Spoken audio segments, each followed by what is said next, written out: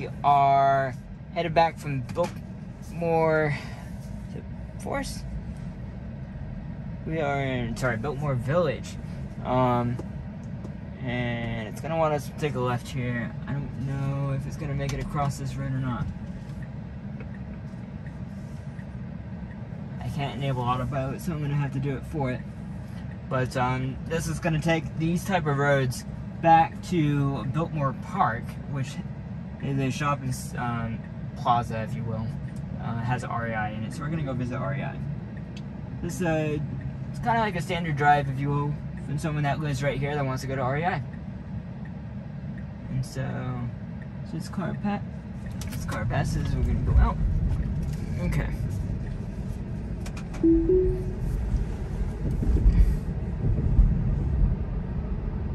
We'll see how it does.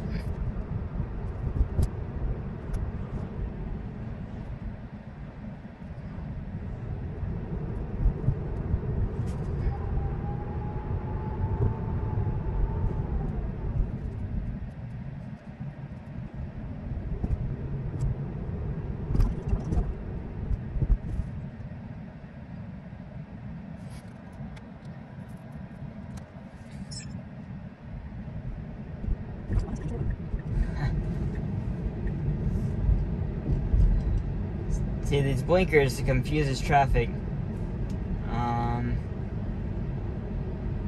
gotta see the speed limit change. There you go.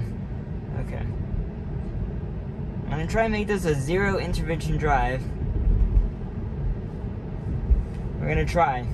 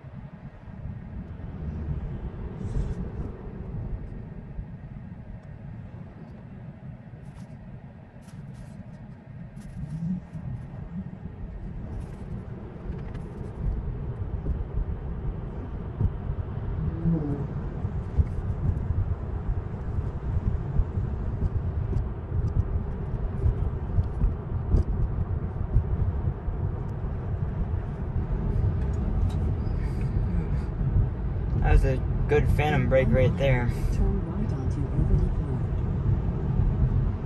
Road. Not sure what for. Shadows is the only thing I think. I'll put a note if there's anything else in the video.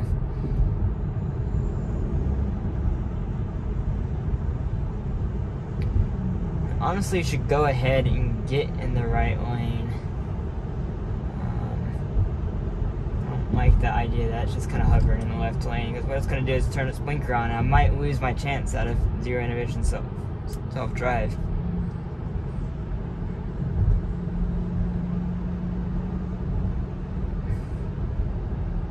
When I mean zero, I mean like don't touch the wheel at all. There's disengagements, which is when I turn the wheel and the brakes disengages. And then there's interventions where I flip the speed up and down, where I change the lanes, that type of stuff. So we're gonna see.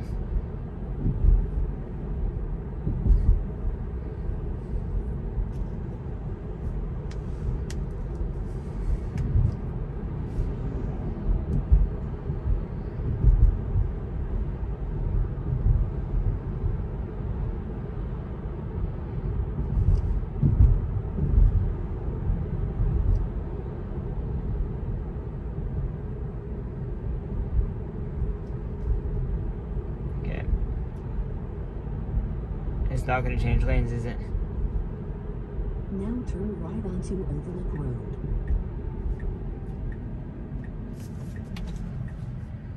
No. Jesus Christ. Again, navigation ruined it. It won't turn off the blinker.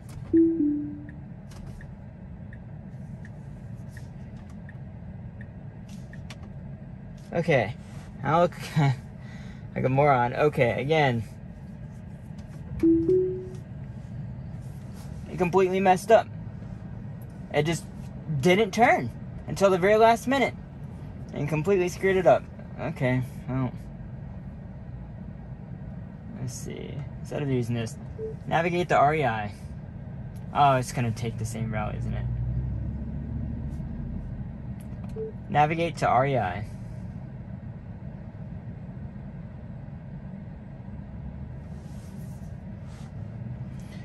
Okay, where are we? Biltmore Park. This is where we want to go.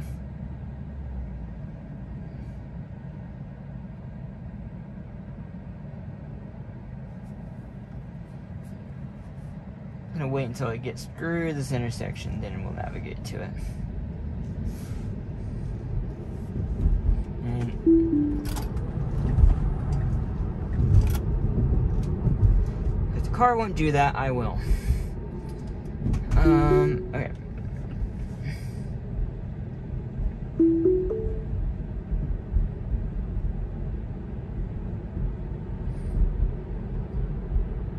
Okay. Alright guys, you can obviously hear the frustration in my voice, and I'm frustrated. I was hoping I've yet to get a single zero intervention drive on Beta 9, or disengagement drive for that matter. So it's really frustrating. I thought we were going to have it, but not the case, thanks to navigation. So again, I'm going to keep on pointing it out, is the biggest flaw of Tesla full self-driving right now is not full self-driving, it is poor navigation, poor mapping. Which, fortunately, is the easiest thing to fix, relatively speaking. Vision, what they're doing, what I know about it, is incredibly difficult. Mapping, every company and their mother is doing mapping. So, I don't suspect that's going to be a hard problem to fix. Google's been doing it for years. Apple's doing it. Microsoft's doing it. Every company is doing mapping. And I don't see any reason why it shouldn't be able to just turn or get it in the appropriate lane beforehand and turn on the blinker when you're in the left lane and it's trying to get over in the left lane again because it's going slower even though it has to take a right lane. These are the nav issues that are causing all the issues with full self-driving. Like, what's the car gonna do on the previous situation where it just can't turn? It's just gonna cut in front of another car so it can make that turn? Like, that's, one, I think is illegal. Two, it's highly dangerous. So it can't do that. And obviously I forgot to hit the camera button right there. But those type of situations are what I'm looking for to be fixed before I would consider the download button to be appropriate for everyone else. We'll see what this does for us here. Okay, good turn. A little bit hesitant still. Could speed up a little bit more here.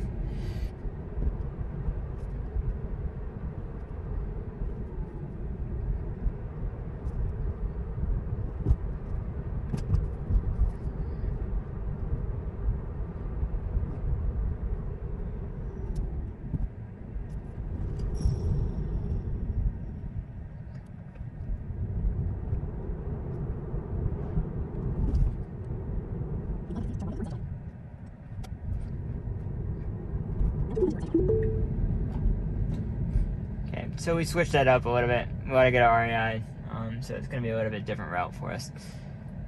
But still, same type of roads. In 500 feet, turn left onto Olmsted Drive.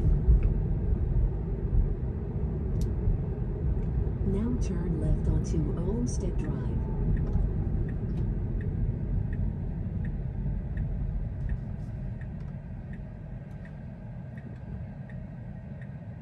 Okay, we're good. It's creeping.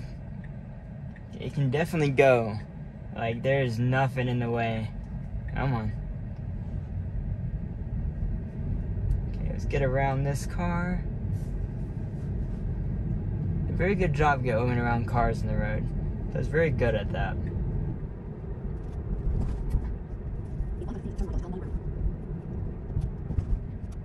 There's some brush in the road. We'll see how it handles this.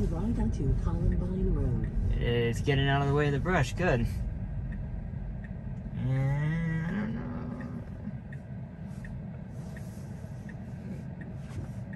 Okay.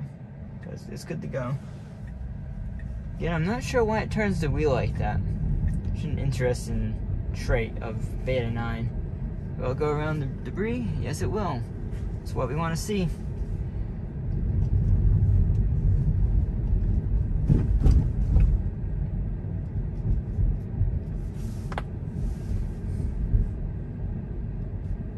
In 500 feet, turn left onto East Skink Crescent.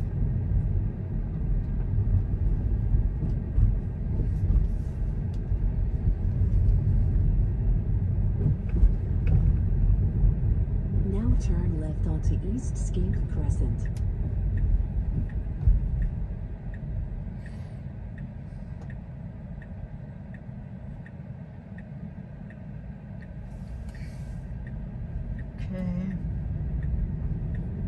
That was good. In 500 feet, turn right onto Skate Parkway. Actually needs to turn right here is our parking lot. So, as you can tell, I'm very frustrated. That totally should have made it. If it was in the right lane earlier, if it got into the right lane earlier, that would have been a zero intervention drive. But because it did not do that, because it decided we're gonna turn at the last possible second, then it failed. And of course I intervene again, so this is a 2 intervention drive, I believe. I will correct that if that's not the case in the video title, of course. But I'm very disappointed in that, and I'm hoping we'll see that improved the next update drastically. I think everyone is saying navigation is the primary issue right now. Full self-driving has gotten so good that navigation is now like crushed. So yeah, we'll see you guys on the next video. As always, appreciate you for watching, and I'll see you in the next one. Bye.